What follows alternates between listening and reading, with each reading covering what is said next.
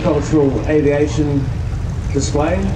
The airplane that's just taken off is the Gippsland GA200.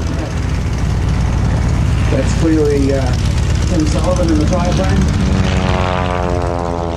Big way to the gear.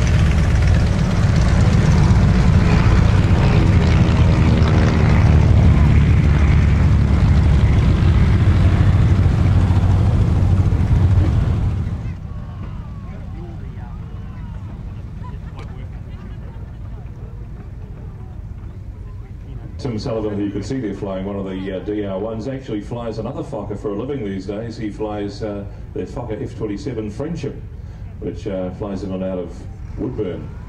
So no wonder he's wearing the Fokker shirt. I saw him in yesterday. I hope he's not wearing it again today. It should be in the wash.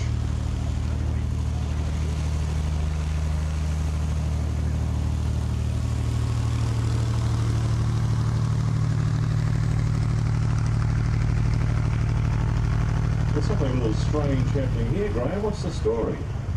Well, we said before we were looking for the truck driver for the truck, but it was a bit of a gag, really. I'm sorry, folks. I must apologise. There is no truck driver, and that's the magic of this particular display. The guy who's driving the truck is also the guy who's sitting in the aeroplane, and that's our own Ray Patchett, based right here on the field as a resident agricultural aviation operator for the last must be 30 years. Ray got tired of having problems locating loader drivers, always having to transport them to the place where he needed them, so he decided he was going to find a way around that, and he's invented this truck that he can drive, start, manoeuvre, and then operate the filler from, all from within the cockpit of the airplane. So you've seen Ray operating a board on his lap. He can manage this entire process all by himself. It's a one-man operation, so he flies the airplane, he loads the truck, and then he loads from the truck, and he can do the whole process by the truck. Got that to be operating the way he wanted it, and then he could go and fly the airplane. You're very, very clever. I suppose a bit lonely because you don't have the loader driver to say good day to every time you stop down for a load, but certainly makes a lot of economic sense. And that is a world first, you reckon, Graham? Absolutely. That's some of the early top dressing trials in New Zealand. Were there other trials going on concurrently elsewhere in the world?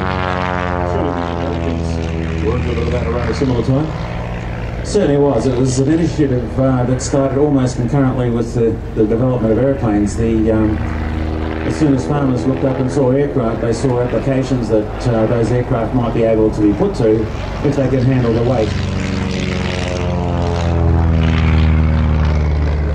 Many aircraft that otherwise may have just disappeared off the planet.